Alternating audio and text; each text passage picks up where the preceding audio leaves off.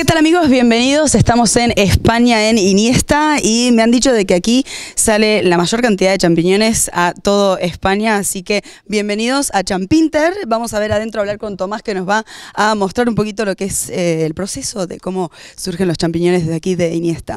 Hey guys, what's going on? Welcome to Spain. We're in Iniesta and we're going to see the process of mushrooms, believe it or not. Yes, so coming in, and this is actually one of the places where most of the mushrooms come from for the rest of Spain. So, Tomás, ¿cómo estás? Bien, aquí estamos trabajando. Trabajando. Bueno, hoy es sábado. ¿Trabajan los sábados? Los sábados, todos los días hay que recoger el champiñón y... Sábados, los domingos, siempre. Siempre. Qué bien. Bueno, Sí. qué fresquito que está acá. Estamos súper a gusto. A todas horas no, pero sí, todos los días hay que cogerlo. Vale, bueno, estamos, ¿cómo le llamaríamos a esto? ¿Como la parte número uno, la fase número uno de los champiñones? No, esta es la fase ya cuarta. La cuarta. Ha estado en un proceso que le han fermentado el compost, lo han pasteurizado, lo han sembrado con micelio y lo han germinado. Y ahora lo tenemos aquí hasta que fructifique y sale el champiñón. So this is the fourth phase of the mushroom phase, I guess we're going to say. I'm going to try to translate as much as I can, so bear with me. So this is pretty much like the earth fertilized, and we're waiting for it to really just sink in. ¿Aquí ya empieza a crecer o no? Eso... No, aquí es el micelio, crece en estado vegetativo. Bien. Y está una semana con el mismo aire. Bien. Porque necesita de mucho CO2. Okay. Y luego a la semana empezamos a ventilar de la calle y fructifica el champiñón. So, una semanita aquí y luego sigue. Ahora aquí lo regamos, le estamos poniendo agua para que la turba coja mucha agua y luego cuando haya champiñón que no haya que volver a regar, porque el agua puede oscurecer un poco el champiñón cuando ya lleva unos días. Mira vos, no lo sabía. Vamos a aprender mucho de champiñones hoy, si les gusta. A mí me encantan los champiñones. So he's saying this is the fourth phase, and pretty much the purpose of being here, it has to be in the same temperature for a week, and after a week, it moves somewhere else. But they have to start putting water to it every now and then. But if they put water to it when it actually starts growing, the color of the mushroom actually changes. Interesting. Vamos a la fase 5, ¿no? Siguiente. A la siguiente. Sería una semana más que ya hay micelio por arriba y está fructificando. Tiene que formarse el champiñón. Y para eso tenemos que caminar a otro warehouse. Otra nave. A otra nave. Acá le dicen nave lo que nosotros le llamamos warehouse en Estados Unidos. O sea, de que vamos a caminar y ahí nos vemos.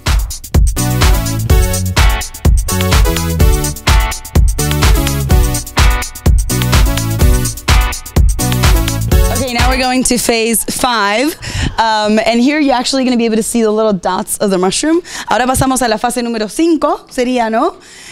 Más o menos. Sí. Que aquí ya empezamos a ver. Aquí ya vemos el micelio que ha subido en estado vegetativo y estamos poniéndole aire de la calle, del exterior, y bueno, las condiciones que hay que ponerle de bajarle la temperatura para que fructifique, para que se forme el champiñón. Más frío todavía aquí. Sí, algo más de frío. So a little bit more cold here, so it actually starts fructifying itself. I don't know if that's a word, by the way, but now you're going to be able to see a little bit of the dots on the earth. ¿Sí veis el micelio? Sí.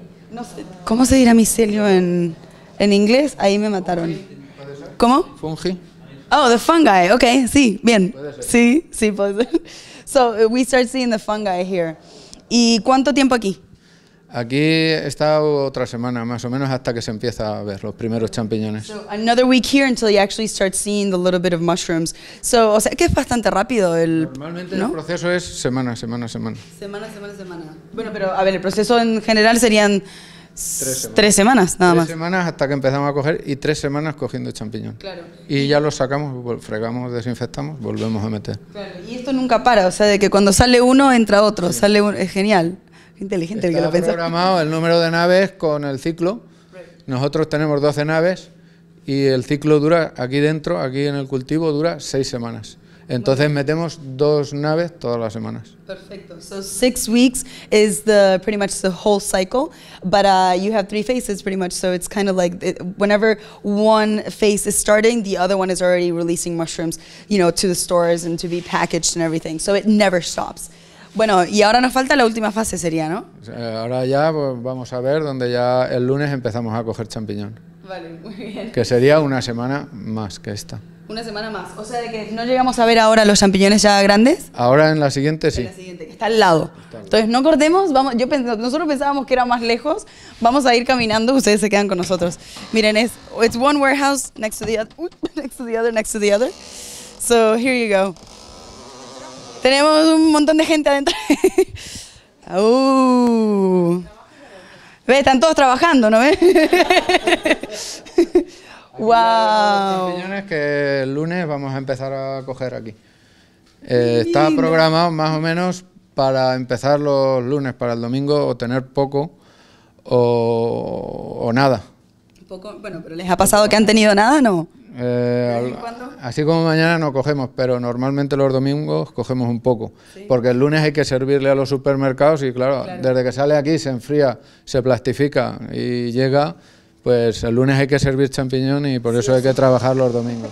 So they have to work on Sunday because they have to get more mushrooms on Sundays and bring it back to phase 1. This is pretty much the last stage. From here, they pick it up, they put it in a vase and send it to the supermarket. So they must be working from Monday to Sunday every week.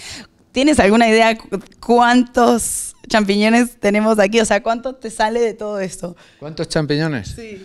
Pues de esta nave pueden salir 8 o 9 mil kilos de champiñón. 9,000 kilos. Y cada kilo pues puede llevar 30 champiñones, 35, según el tamaño. Hay un tamaño que es a lo mejor hasta de 6 o incluso de 7 y hay otro que tiene 3,5. Pasar si queréis. Pasamos, bueno, ¿y los chiquititos también los agarras? No, solo los grandes. Hay que cogerlos todos los días uno a uno, según la maduración de cada champiñón. Uno a uno. Cuando está de coger hay que cogerlo. Okay. Si no, otro día estaría abierto y espigado y ese no valdría. Okay. Entonces hay que coger... ¿Pero cómo lo seleccionarías? ¿Seleccionarías? Aquí no hay nada de coger. Nada, ok. A ver, ¿y arriba? Ahora, claro. Un poco. Tendríamos que caminar un poco, ¿no? A lo mejor sí, hay alguno por ahí. Ese tomate debajo. Mira, desde lejos lo vio. Mira, lo vio desde lejos. Careful. Pero está muy prieto, está muy duro. Este se va a hacer bastante más grande. Y sería cogerlo, sí. Pues así. Y este le cortarían el tronco o sería vamos a llevarle en un champiñón. ¿Eso cómo? Que puede ser que le corten el pie o sea con pie, eso ya a gusto del cliente. Ahí va, muy bien. ¿Y cómo se llama este tipo de champiñón? Ese es un champiñón, vamos a llamarlo grueso. Grueso, champiñón grueso. A partir de 5 centímetros es grueso y el otro es más pequeño. O sea, que para que todos estos pequeños terminen con este tamaño, más o menos una semana más. No, esto el lunes, esto ahora más o menos crece 1 centímetro por día el champiñón. 1 centimeter a day, that's how much it grows. So they pick up the really big ones, those are the ones that are going in plastic vases pretty much. Iremos cogiendo varias veces, todos los días lo cogemos y el jueves, viernes se quedará sin champiñón. Sin nada. Y el lunes siguiente, el sábado que viene, estará la segunda flor, sale otra oleada de champiñón y estará como ahora, justo una semana después. Justo una semana después. Exactly a week after, so they pick everything in the weekend, so on Mondays is on the stores, and then, the cycle pretty much starts over. So it smells unbelievable. Huele espléndido. Sí, obviamente huele a champiñón, pero es bien fuerte. Sí. Los primeros huelen más. Y lo hacen sin químicos, totalmente natural, me imagino, ¿no? Sin la seguridad alimentaria garantizada al 100%. Muy bien. Vamos a salir por aquí sin... Seguridad, 100%. Tenemos el certificado Global Gas y nos examinan. Muy bien. Siempre hacen auditorías, nos miran el agua, nos miran lo que echamos, todo el proceso. Y el riego es automático, ¿no? El riego es automático, sí. So the way that it waters, es que no lo veo, a ver. Está al final. Ah, ok. No. Ahora Es muy largo el camino. Ahora si queréis en otra nave lo ponemos y lo vais regando. Bueno, entonces aquí tenemos un champiñón, yo me lo llevo, recuerdo. Lo vamos a comer para la cena, no sé si dará para todos, pero vamos a ver. Genial. Ahora, ¿qué pasa con la tierra? Me decían de que no puedes volver a usar esta tierra, ¿no? No, esto no.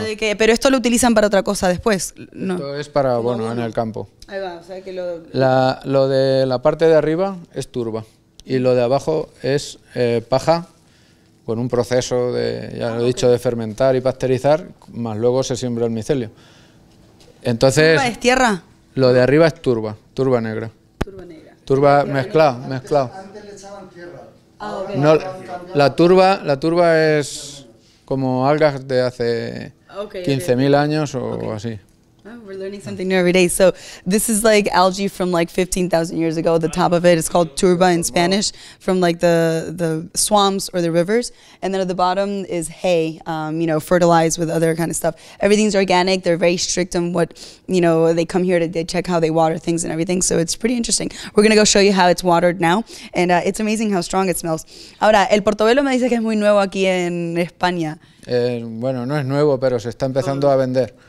Y el proceso sería... Las culpas es que estamos saliendo un poco de la crisis, la gente se gasta más dinero y es algo más caro. Y la gente, el portobelo es más caro que este, definitivamente. Es algo más caro, sí. Y se está vendiendo más. Y el shiitake y las setas se está vendiendo más, sí. ¿Y el proceso sería exactamente igual? No, bueno, el del portobelo es muy parecido. Muy parecido. Cambian pequeños parámetros de temperatura, pero cosas de medio grado y todo eso. Todo lo demás es igual. Y la temperatura en las tres naves que estuvimos cambia un poquito, ¿no? De una a una, cada vez más frío. Allí está a 20 grados y no hay oxígeno. Bueno, hay oxígeno, pero hay una concentración de CO2 de 10.000 partes por millón. So not so much oxygen on the second one, and it's colder here. En la siguiente está bajando de 3.500 a 1.800 en 4 días, partes por millón, y la temperatura es de aproximadamente 19 grados o 18. Y aquí la estamos sujetando para poder cogerlo a tiempo, porque si no crece muy rápido y no nos da tiempo a cogerlo, y aquí está a 17 grados y 1.800 partes por millón, y una humedad del 92%, 90, 91. Mira, genial. O sea, de que la puerta abierta sería un gran no, ¿no? Bueno, estamos afectando al crecimiento, ¿no? Bueno, Tomás, te agradezco muchísimo. Esta sería la última fase, así que lo que podemos hacer ahora es mostrar el riego, si tú quieres. La última fase sería, esta es la primera flor, segunda flor sería la semana que viene y tercera flor la siguiente semana. Y ahora, si queréis, vemos el riego y os hacéis una idea. Así que bueno, nos vamos con... Mira, a ver, son cosas que uno nunca pensaría. Van a España, ¿qué tal si aprendemos cómo se cultivan los champiñones? Así que espero que les haya gustado. Estamos en Iniesta y un beso grande. Ahora continuamos con el riego. Muchas gracias.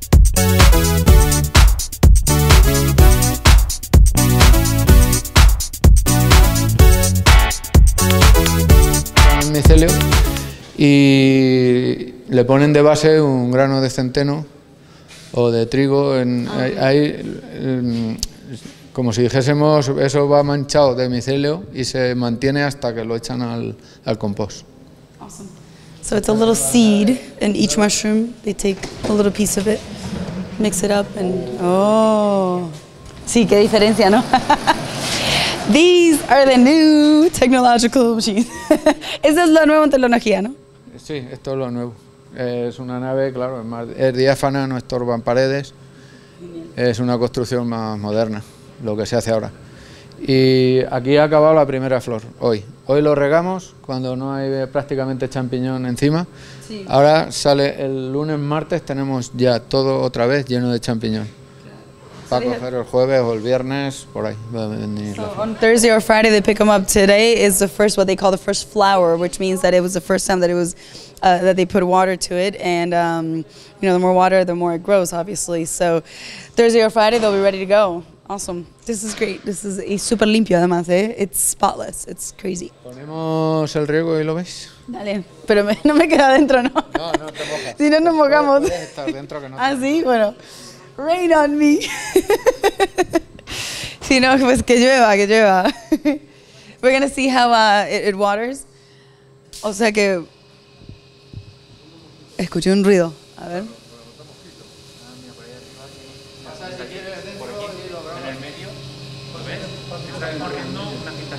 Oh, okay. No, que corra él. So you guys see it at the top? That's what's watering it. Claro, cuando vengas lo vas a poder mostrar mejor.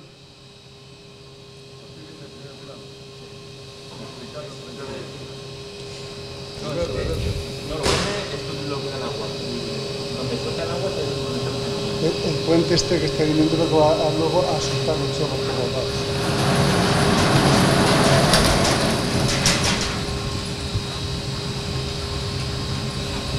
¿Y esto para qué sería? Esto para coger el champiñón arriba. O sea, que lo sacan por bandeja. Aquí se sube. Oh, okay. I get it. So you get up there and Te vas a subir ahí para arriba. so you get up there and you can go all the way up there and pick up the mushroom. I don't know why I have shrimp in my mind. It's mushrooms. Una barandilla para seguridad. ¿Y esto cuántas veces al día? Se riega. Esto se riega ahora 8 veces y ya no se ¿Por riega día? más. No, hoy. Ah, no, hoy. Cuando acaba la flor para que no haya champiñón encima. Okay. Y 8 times in one day and that's it. hasta la semana que viene que acabe otra next vez week. la flor, la oleada que viene de champiñón ya no se vuelve a regar. So they water it 8 times in one day and that's it until next week where they get new ones. Wow. You have to imagine this, thousands of years ago or hundreds of years ago, you would have to go one by one and spray it. So this is a big step for them. Ahora, ¿cómo harían esto? Así que te mojas, mira. Dice, no me mojo. Es agua solo. ¿Cómo era esto? A ver, en cientos de años para atrás. Tenían que hacerlo... Cientos de años ni existía. ¿O cuánto? ¿No? Pues los champiñones no existieron siempre. 2 años. 2 años. Con una alcachofa y la goma regando. Pero a ver, el champiñón en sí es... ¿Cuántos años tendrá? No sé. Yo creo que en 1800 y algo se empezó a sembrar en Francia. Aquí en la comarca esta llevamos... 1800, that's where the mushrooms are from. Here like 30 or 40 years. 5 todo lo más. 45. O sea que esto es nuevo hace 2 años. El riego se está poniendo ahora aquí en España hace 2 años. So this way of watering it is like 2 years. Before they used to have to grab the hose and, water it down. Y la manera que se hacía anterior, a ver, lo que vimos, que quizás se lo mostramos, no sabemos todavía, pero ¿cómo lo harían antiguamente? ¿Regar? No, el sistema. Sí. Pues vendría, antiguamente venían bolsas con el compost y había que apañarlo. Ajá. Bajarlo uno a uno, entrarlo con una carretilla, claro. Apañarlo, luego a los 15 días o 14 días ponerle la tierra. Ajá. Y luego coger el champiñón y eso igual, y regar a mano. El champiñón es lo único que no ha cambiado, es de coger. Claro. Que ahora... Y antes... algo que pase, ¿no? Y sepa seleccionar. Sí. ¿Algún robotito? Hay algo ya por ahí, pero bueno, de momento aquí no ha llegado. Sí, porque hay que escogerlo uno a uno. Claro. Y antiguamente se excavaba en los montes, se excavaban túneles y ahí sembraban el champiñón. Eso hace cuando se empezó aquí en la comarca. So when they started growing mushrooms here, they would actually do it in caves, and because of the temperature, obviously, and they would grow there. But he says that this started in France like in the 1800s, and then 30, 45 years ago, it started here in Spain. And the way that they would do it is they grab compost, they would have to bring it into really, obviously like old, cold, underground, pretty much something like this, but in the way that they used to do before underground, and they used to have to like plaster it down and then do the process all by hand. So this is a big step. Bueno, y ahí terminamos, champiñones para todos. Muy bien. Bueno, muchas gracias. Nada, vosotros. All right, guys, see you later, and I hope you enjoyed, I guess, the process of the mushrooms. Diles que coman champiñones, que muy saludables. Coman champiñones, que son muy saludables. Ahí va. Here, eat mushrooms for today, okay? Nos vamos a enchampiñonear hoy. Adiós.